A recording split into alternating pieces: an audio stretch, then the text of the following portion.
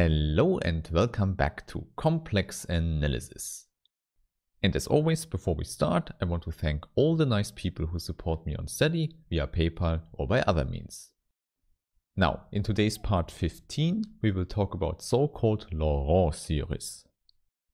Here, you should immediately remember that these objects will be a generalization of power series.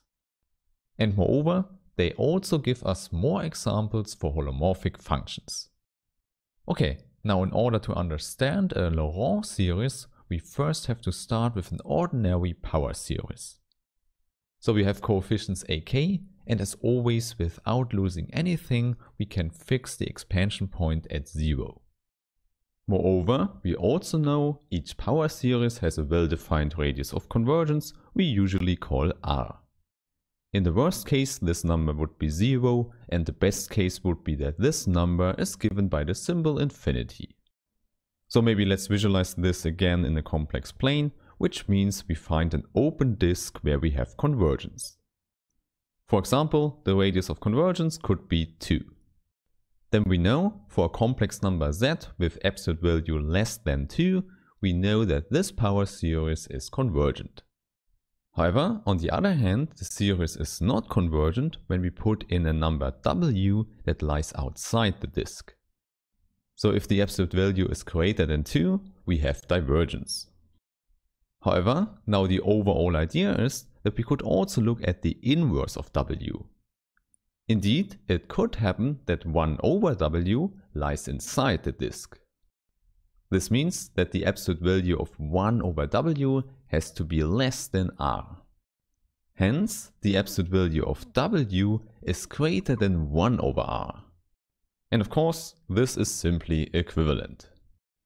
Therefore, we could say that one of the two conditions here implies that the series with ak times 1 over w to the power k is convergent. Therefore, in our picture here, we would find a second circle with radius 1/2. However, now you should see we are not interested in the inside, but in the outside. So you see, for this formulation here, we get an inverted domain of convergence. In this case here, it stretches from 1/2 to infinity. In other words, this defines a new function with this new domain. And moreover, we also know it's a holomorphic function. Of course, this is simply a consequence of the chain rule. Simply because we have the composition of two holomorphic functions. Hence, in summary, if we write the series with negative powers, we get a holomorphic function. And as we have already seen in the example, the domain is given by C without the closed disk with radius 1 over r. Okay, so here please note, everything came from a power series, but the resulting function here is not a power series anymore. So maybe you could call it a power series with inverse powers. Or alternatively, you could write it using only negative powers. This means that we would start with the constant term a0, and then we would go to -1, -2, -3, and so on. And then we can make it look like a normal power series again when we use coefficients bk and maybe z instead of w again. However, the front part tells us it's not a power series because we have negative exponents. Okay, now when you look back to the picture, you see we could combine an ordinary power series with this new series here. And what we get would be a holomorphic function defined on this ring here. Hence, I would say, let's define this new function. So as I said before, we just want to combine the two series we had above. So first, we have the ordinary power series that starts with 0 and goes to infinity. And second, we have this new strange series that starts with -1 and goes to -infinity. Now, of course, what we use is that each power series has a well-defined radius of convergence. However, now we have two, therefore let's call the first one R1. Okay, for the second part we already know, we first have to look at the power series, which means we just invert the powers and then we get a well-defined radius of convergence as well.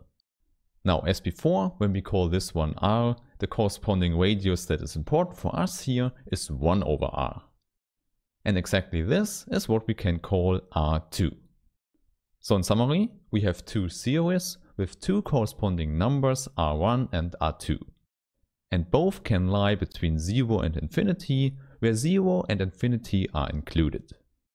Now, as before, the visualization in the complex plane is that we have two circles. And moreover, we have two different domains of convergence. And depending on the values of R1 and R2, they could overlap in such a ring. Okay, now in summary, this is exactly what a Laurent series is. Hence I would say, let's put this into a formal definition. And indeed, formally we will write this Laurent series as a series that goes from minus infinity to plus infinity. Then we have coefficients we now just call ak times z minus z0 to the power k. Now of course, without any problems, now we are able to introduce an expansion point. This is simple because it's just a shift in the plane. Okay, now from above we already know such a Laurent series is simply a pair of two series. Essentially, we just have two power series. The first has the positive powers and the constant, and the second part has all the negative powers.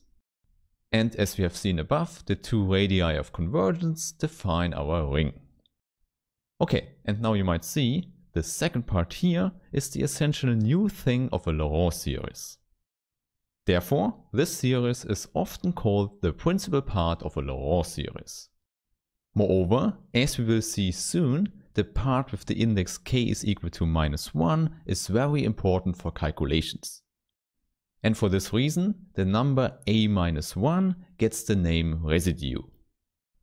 Okay, now another important fact you really should remember is that a Laurent series is always a holomorphic function defined on this ring. So formally this means the domain is given by all complex numbers z, which satisfy that the absolute value of z minus z0 is less than R1 and bigger than R2.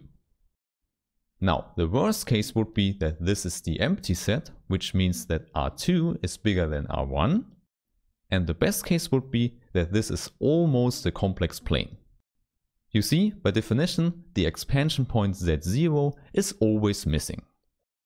However, later you will see that we often have this best case scenario. Therefore, I would say we use the next video to look at examples of Laurent series. So I really hope that I see you there. Have a nice day and bye!